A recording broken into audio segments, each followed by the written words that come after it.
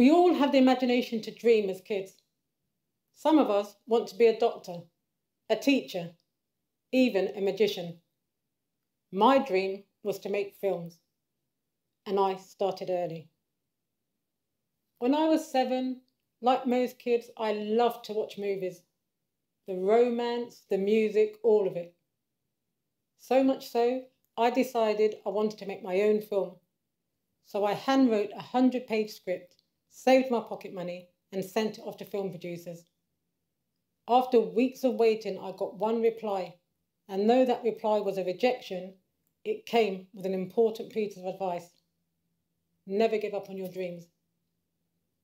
And here I am now, all these years later, giving you the same advice. Never give up on your dreams. Now, I hated school as I've never been very good at following rules, so it just wasn't a good fit for me. I remember this particular teacher who used to watch me staring out the window and say I was a daydreamer who'd never amount to anything. When I was 14, I left school without any qualifications to pursue my ambitions. Unsurprisingly, it was harder than I thought it would be. Back then, there was no internet or an easy route into filmmaking like there is today, and I soon found out that gaining a foothold in the industry was way out of my reach. So, for the next few years, I started to feel like my teacher was right as I drifted in and out of dead-end jobs. At one point, my sister encouraged me to go back to college and continue my education. Reluctantly, I decided to take her advice. A year later, I was accepted into university where I studied journalism. I felt totally out of place.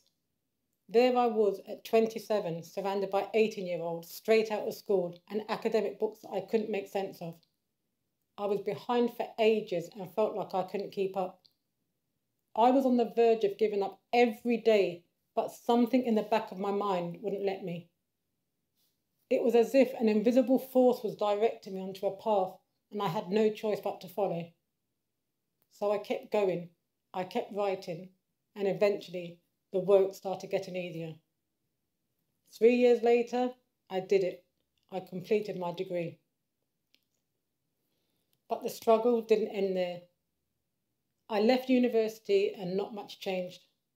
I was just in better paid dead-end jobs, still drifting along without any real purpose.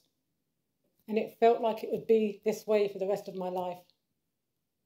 But then I started to think outside the box. I became more conscious of the direction I wanted my life to go in. Now, not to go backwards in my story, but there's an important reason that I loved one particular film so much when I was a kid. And that reason was Olivia Newton-John. At the time, I didn't really know what my feelings meant, but I was absolutely obsessed with her. It wasn't until I was 14 that I told my parents I was gay. From that point onwards, I embraced my sexuality, and I was lucky enough to have a family who accepted me for who I was. But it was society that seemed to have an issue with the way they viewed gay women. This was really brought home to me in a bookshop one day. I asked the person behind the counter where I could find lesbian fiction novels, and she directed me to the erotica section. This really annoyed me, but it proved to be the catalyst for me wanting to make a change.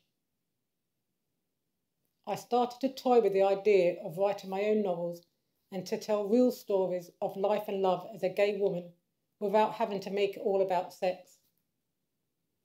But, like most people are at some point in their lives, I was scared of failing.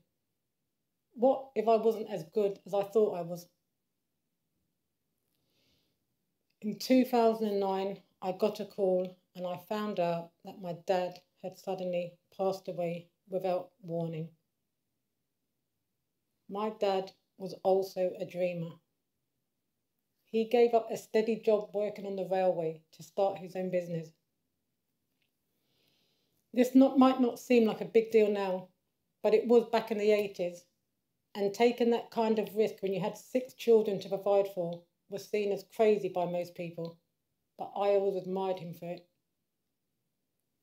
In his later years, all my dad ever wanted was to pay off his mortgage and own a family home. That was his dream. When he passed away, he was £1,000 away from achieving it. Had he lived another month, it would have been paid.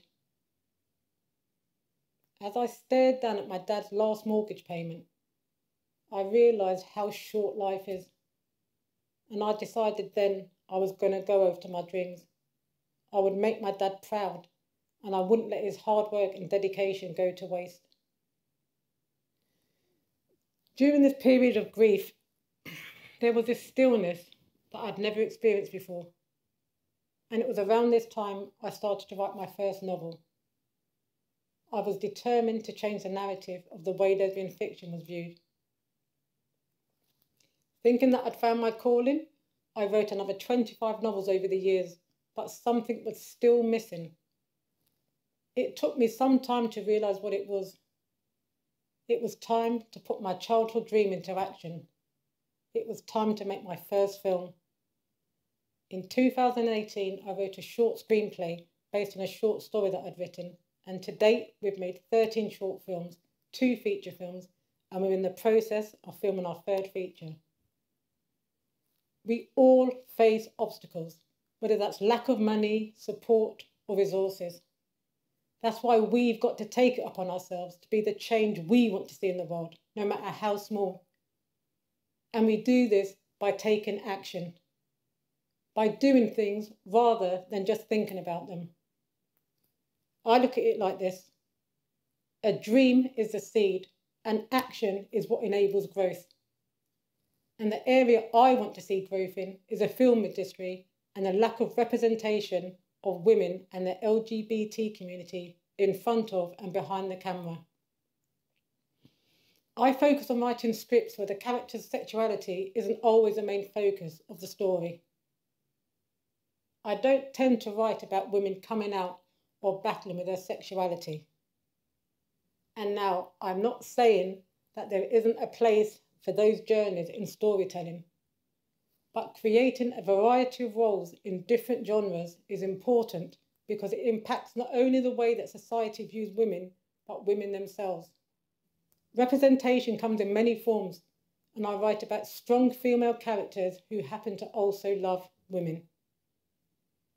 I decided to start an independent film company, which meant that the days of gatekeepers deciding who gets to make films was no longer a barrier for me. Being an independent filmmaker means I can write and produce the stories I want to. I always encourage women to apply to work with us or come on set for work experience in our films. To date, women make up the vast majority of our cast and crew. But we can only do so much. The drive has to come from women themselves. So what would I say to someone who wants to get into writing or filmmaking?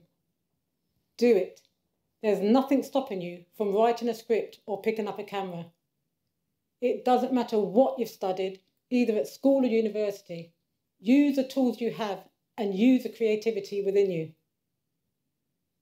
Put pen to paper. Film stuff on your phone. Find tutorials online. Your first piece of work probably isn't going to win you an Oscar, but you have to start somewhere, and then you have to follow through. Start contacting filmmakers on social media and ask questions. If you are LGBTQ, reach out to filmmakers in the community. We support each other in getting our voices heard. When I started, I had no experience with script writing or directing. I simply threw myself into it, and I'm still learning till this day.